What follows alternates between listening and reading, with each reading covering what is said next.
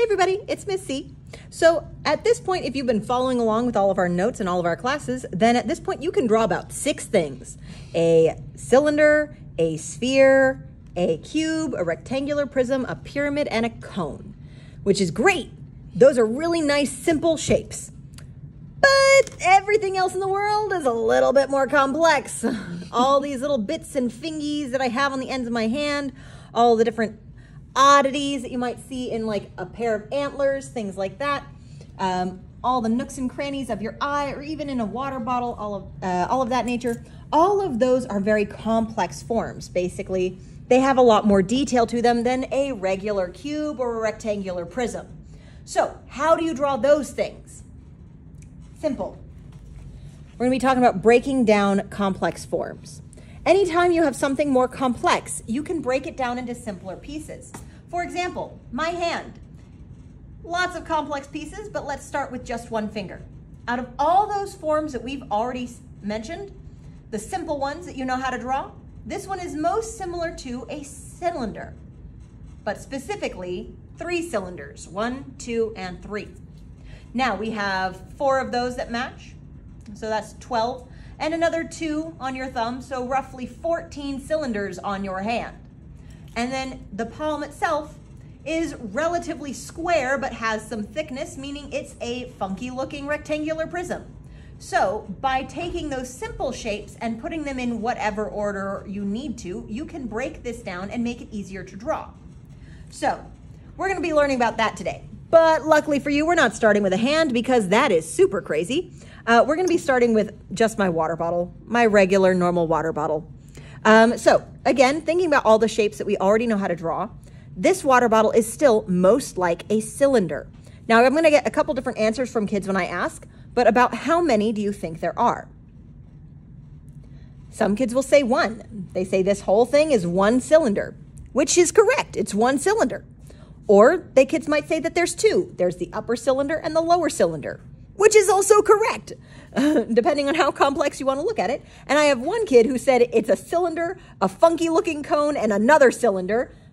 Cylinder, funky looking cone that doesn't really end in a point, and another cylinder, which is still correct. All of those work as different methods. But in this particular case, we're going to go with that nice one in the middle, 2 cylinders.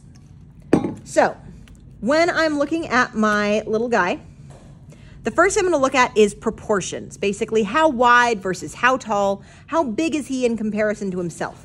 So for how wide he is, that top cylinder is maybe a little taller than how wide he is. If he's that wide, comes down to there, and then just a little bit more for the rest of that top of the cylinder. He's only a little taller than he is wide.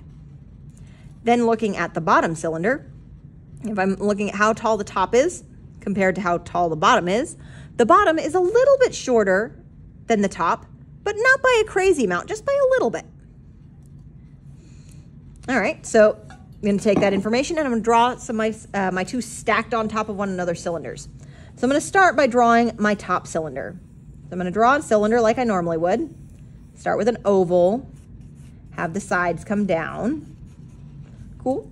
I need it just a little bit taller than it is wide, so I'm about as tall as I am wide now, so I'm going to add just a little bit of length there, and then I'm going to draw the bottom of my cylinder.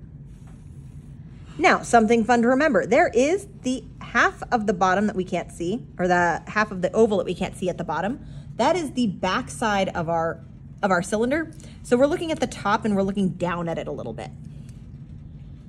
So, something to note, the top of our bottom cylinder is attached to that same piece, and they're concentric, meaning they're directly on top of one another, they're not offset. So over here I can draw myself another oval in that same place to draw the top of my bottom cylinder. Now if I drew it right here, something's wrong with it, which is that the proportions are off.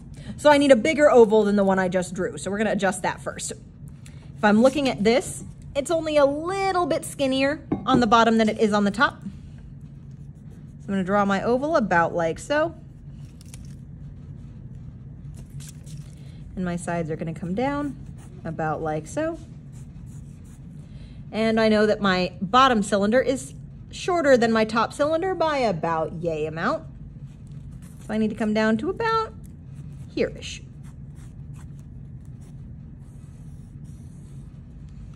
And I have my two stacked on top of one another cylinders. This is technically the whole breaking down. But from here, now I can start adding details to turn this from two stacked cylinders into one cohesive water bottle.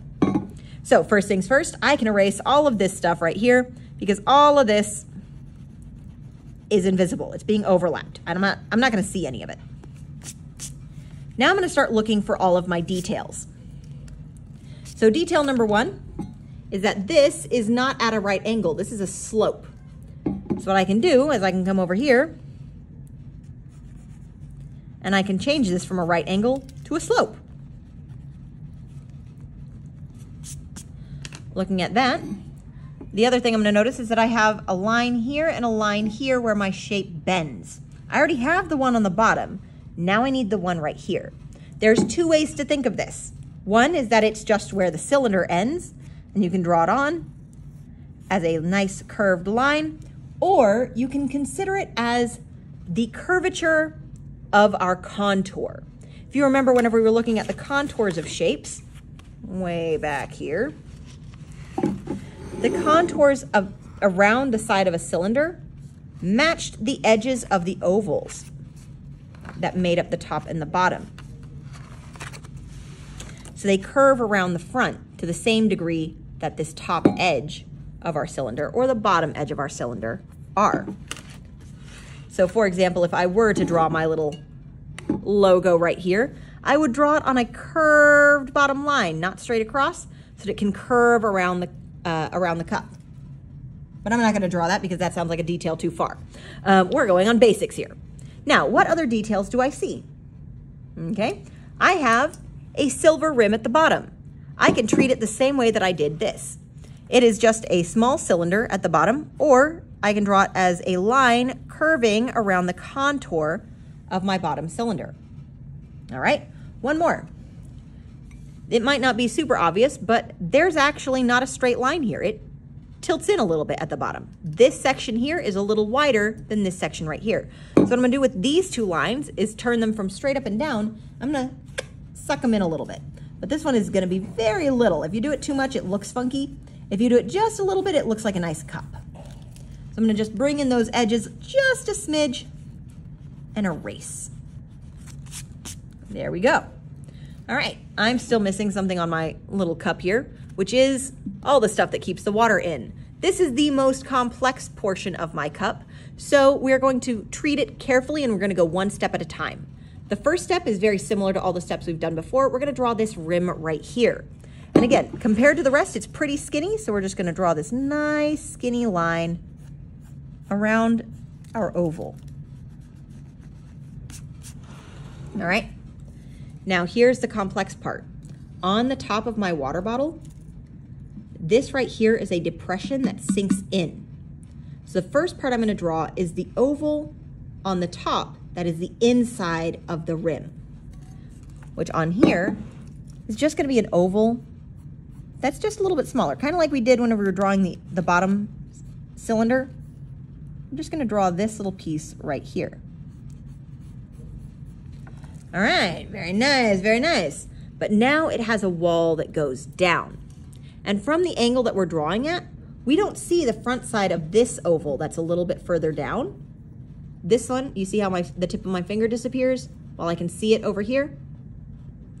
That means that I'm only gonna draw this half of the oval that's a little bit down. So over here, I'm gonna draw this back half of the oval here. And if it's a little bit hard to see, the easiest way to make that stand out a little bit is to shade it in. I'm not gonna do perfect shading here because I mostly am just doing this so I can see it. Aha! And for other details, there is the place where my mouth gets the water out of. So we're just gonna draw a nice little oval right there. Like, look at that detail. Magical! It's really starting to look like a water bottle. Now there's only one more detail left on my lid. So if you look at my lid again, it isn't a perfect circle slash oval when you're looking at it at an angle because it has these. These are my little lift spots where I can take my lid off and on. So I need those in there as well, but they are not a cylinder. They're vaguely rectangular, which means that they are a different shape. They are rectangular prisms. Now, from this side, the rectangular prism is basically just a little square. From this side, they're a little bit longer, which means that we can add this on in a very simple way. So we're going to draw the side that is a square, just coming out the side right here. And we're gonna do the same thing on the other side. We're just gonna draw the little side that's a square right there. Bam, it should be just about as tall as my rim. Otherwise it would look funky because this is nice, it's flat right there. It doesn't come up higher than that. Now from there I can draw the side of my rectangular prism. In this case, I'm gonna draw it going backwards, kind of like this. And then it's gonna have the top edge back, like so. And since this is all one solid piece, I'm going to erase the line that I have between those two, right here and right here. And now I have my water bottle drawn. From there, I can continue adding details such as my logos, such as all the paint chips, such as this dent that is in my water bottle. I can add my sticker. I can add all of those now that I have my shape drawn. And from here on out, what we're gonna ask you to do is to take some other shapes, things like water bottles or whatever that we might have lying around, other artworks, things that are fairly simple to start, and we're going to be putting them in front of you, and you're going to have to do this same breakdown yourself. Now, we will be available, we will be walking around and helping, and if you're working at home and you don't have something, find simple shapes to start, things like cups and vases, and start drawing those first before you try and do something complex like a hand, or a foot, or a nose. But break it down into simple shapes first, things like your cylinder, your sphere, your rectangular prism, and then start adjusting and adding detail from there. Bye.